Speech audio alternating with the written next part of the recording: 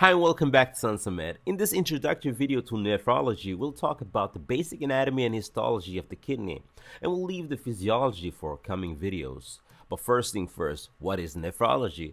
Well, it is simply the study of the nephron, and nephron in Greek means kidney. And so conversely, the nephron is the basic and structural unit of the kidney. Now here's some for you trivia back home. The kidney has a higher blood flow than the brain, liver, and the heart. And you know the main function of the kidney is to filter the blood. So it does so in a rate of 125 milliliters a minute.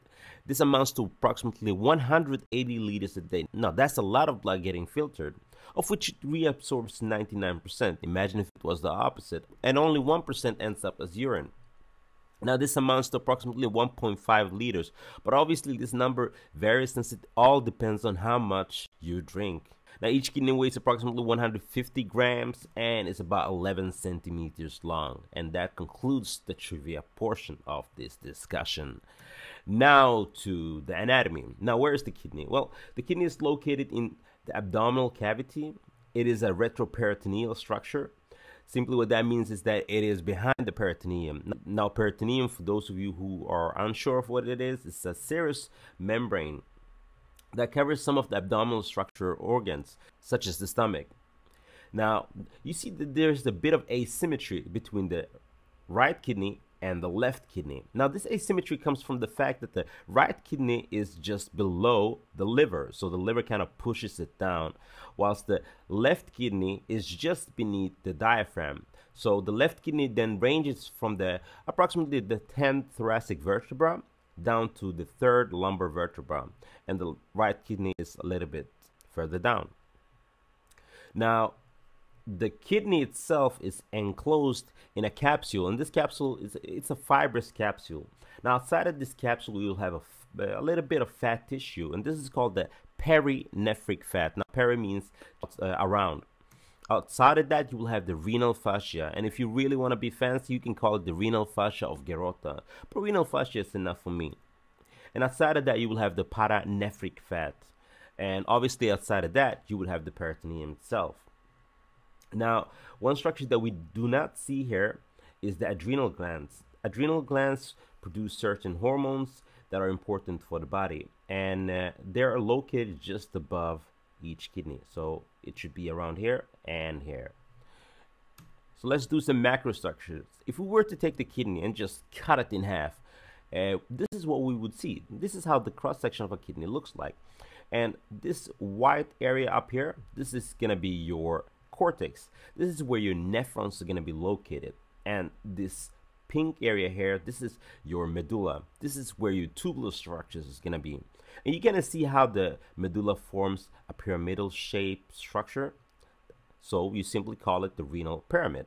Now you see these lines that run through the cortex down to the medulla. This is known as the renal columns. And again, if you want to be fancy, you can call it the columns of Bertini. And simply what these columns are that there are tubular structures and vessels that run down to the medulla.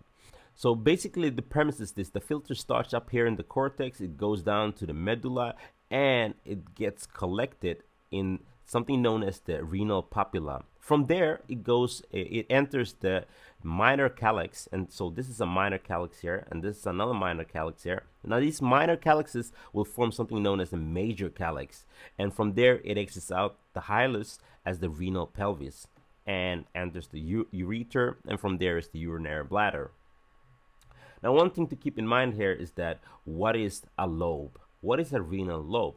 Well, this whole structure here, this is a renal lobe. So what supplies the kidney? Well, it's going to be the renal artery. And you know the renal artery is a branch of the abdominal aorta. And the logic follows is this: the renal artery enters the kidney in the hilum, and it goes up towards the lobe, so it changes its name. It changes to the interlobar arteries. And from there, it kind of arches around the kidney, so we call it the arcuate arteries. And the branches of the arcuate arteries are so small that we call these intralobular arteries. And from there, it enters the nephron, or the renal corpuscular portion of the nephron, and so we call this the afferent arteriole. And the venous drainage is almost the same, basically the opposite. Now, what innervates the kidney? Well, its sympathetic innervation comes off the renal plexus, and the function of the renal plexus is to induce vasoconstriction. Now, what gives the renal plexus? It's going to be some branches that comes off the celiac and aortic plexuses, as well as the branches of the lumbar and thoracic splanchnic nerves. They cause vasoconstriction, and this vasoconstriction will lead to reduced renal blood flow, which in turn will increase the blood pressure.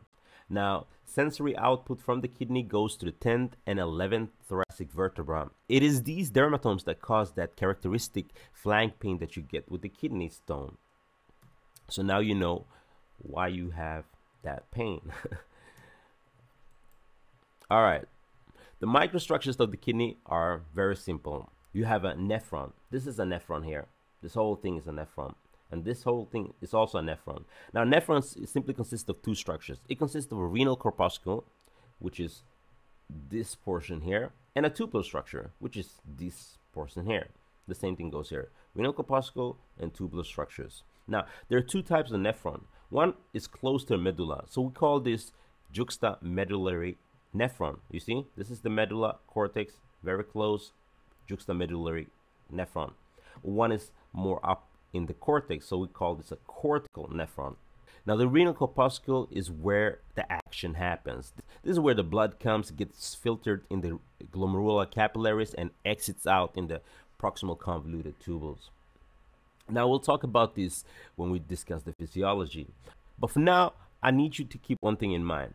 In order to drive the blood to go this way towards the proximal convoluted tubule, there's got to be a pressure here. And this pressure is essentially going to be caused by the fact that the afferent arteriole is going to have a higher or larger diameter than the efferent arteriole. This is the efferent arteriole, so a much smaller diameter. And this will cause more blood to stay here, which in turn would increase the hydrostatic pressure.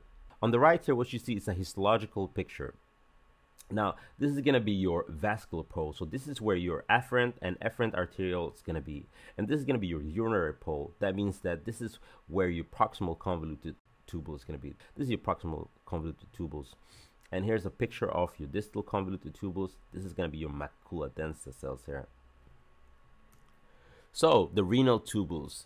The nephron consisted of two structures, the renal corpuscle and the renal tubules. The renal tubules follows as this. Now we got our filtered, and it entered the proximal convoluted tubules. Some stuff gets reabsorbed here, such as sodium, glucose, etc. And the rest of the filter goes through this loop. This loop is known as the loop of Henle. It continues upwards towards another structure known as the distal convoluted tubule, just like the proximal, but it's distal this time. Then it enters the cortical collecting ducts and the medullary collecting ducts, and exits out as the renal papilla, back into the minor calyxes, and then the major calyxes, and then the renal pelvis, and then the ureter.